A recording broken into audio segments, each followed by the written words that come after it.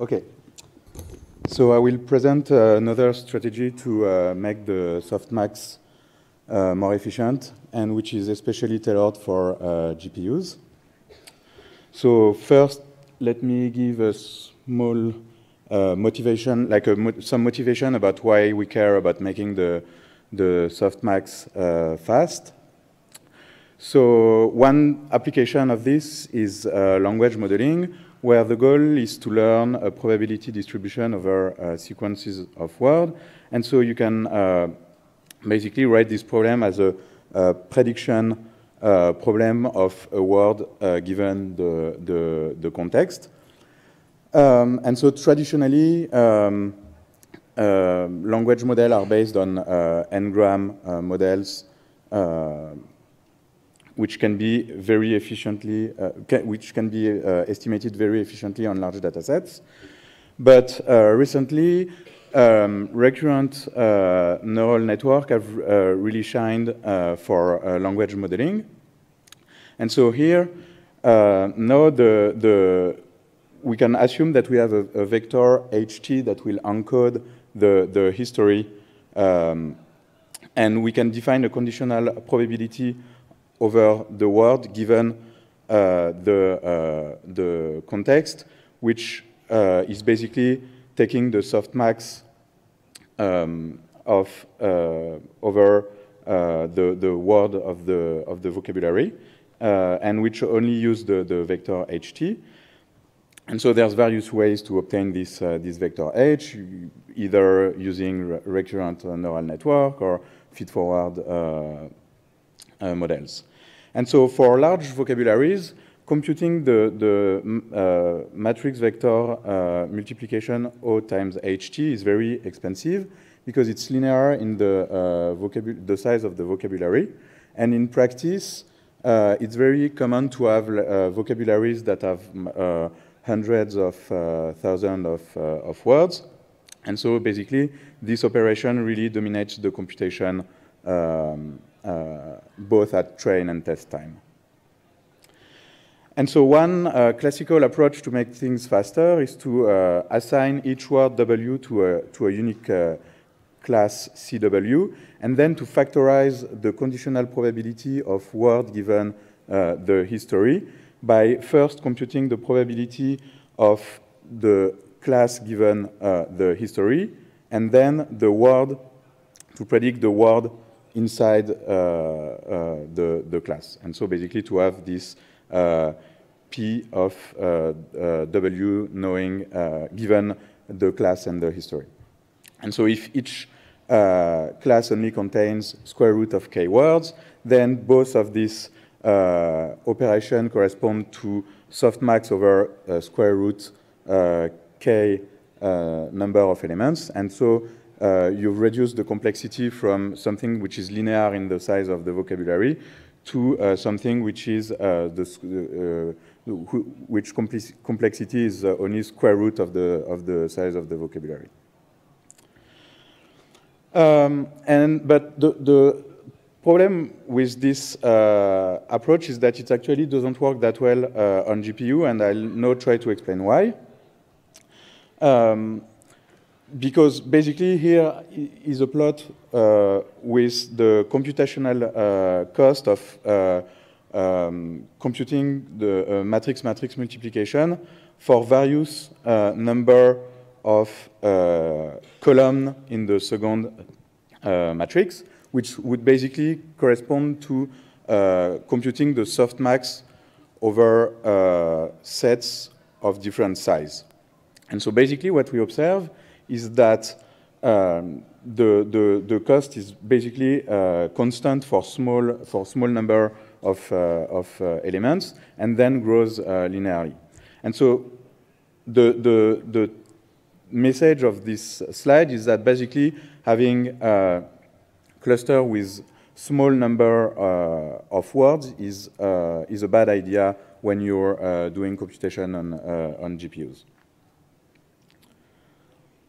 Another observation is that words usually follows a zip flow. Word distribution follows a zip flow, and so basically the a small part of the vocabulary will account for most word occurrences.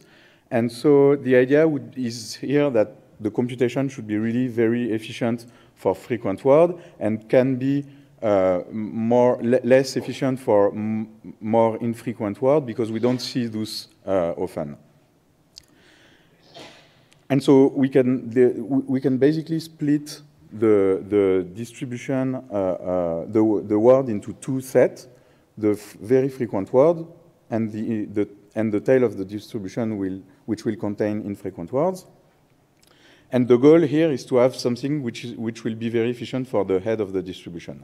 And so what we can do is basically just do a softmax over only the head of the distribution plus a class for the tail of the distribution. And then if we want to predict a word in the tail of the distribution, we do a second softmax over the word in the tail.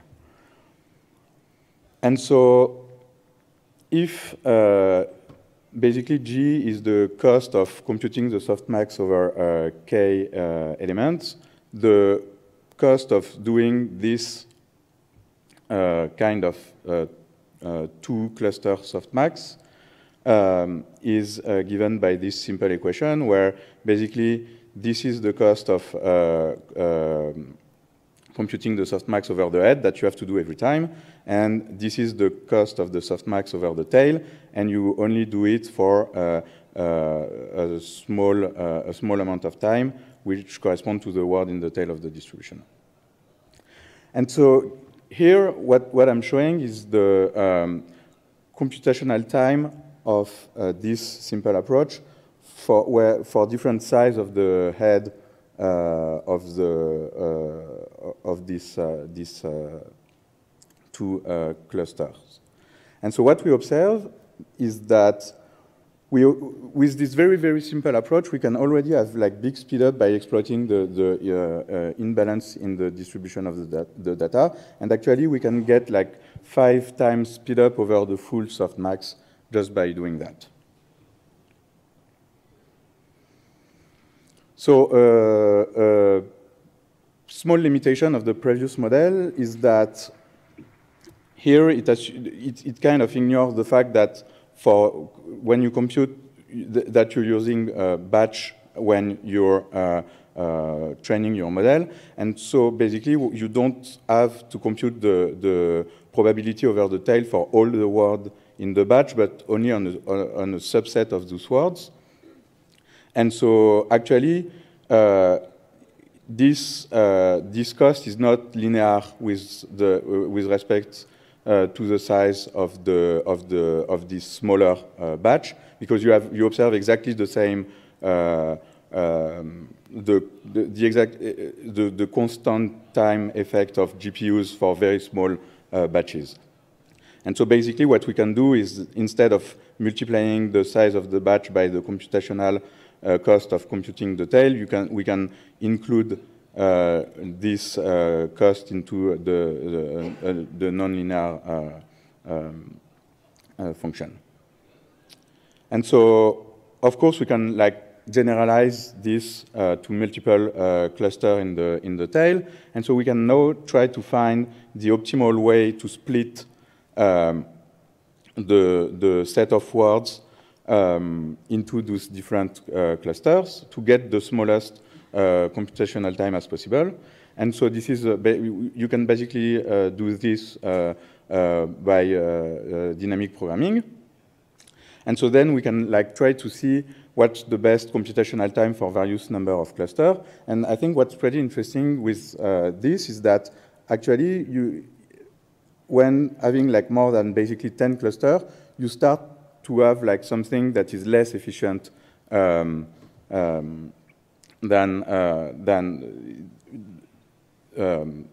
keeping a small number of clusters. And so why is that? Is that it's because of this constant computational time for small cluster. And so the point here is that when doing computation on GPUs, using splitting the vocabulary in in cluster of size square root of the size of the vocabulary is not a good idea.